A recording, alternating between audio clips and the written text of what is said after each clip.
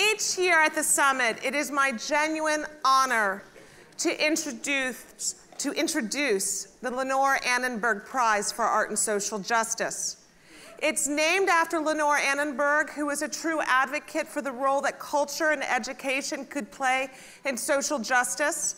And the prize is brought to us by a very treasured board member at Creative Time, Leonore Annenberg's granddaughter, Elizabeth Sorensen, with support as well from Leonore Annenberg's daughter, Elizabeth Kabler.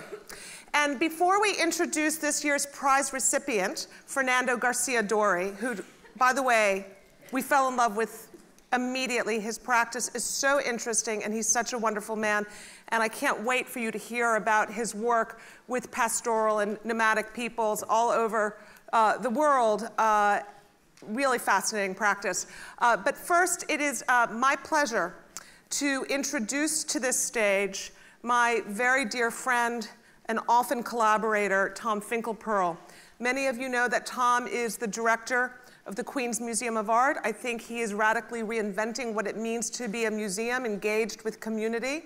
And we've been very blessed to work with him. He was one of our jurors for the prize as well as nominator. I want to thank our international nominators. I want to thank our prize jury, which in addition to Tom also included last year's prize recipient, Jana van Haasvig, as well as Jack Persekian.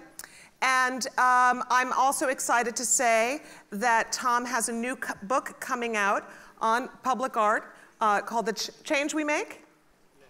What is it? It's What We Make. What We Make.